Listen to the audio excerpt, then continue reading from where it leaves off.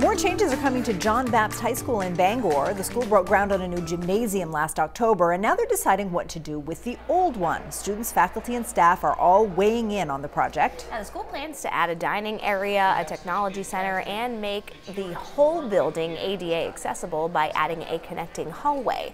Some things on the students' wish lists include adding a coffee bar and some outdoor seating.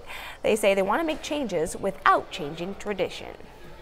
I think it might, but I think it's really important to keep the traditional motif of what the school looks like, because just for history's sake. We got really bright kids here, really creative kids, and this is going to be their space, so it just makes sense that we get them involved to do some of the planning. A few dozen students were involved in the first brainstorming session to design that renovated space.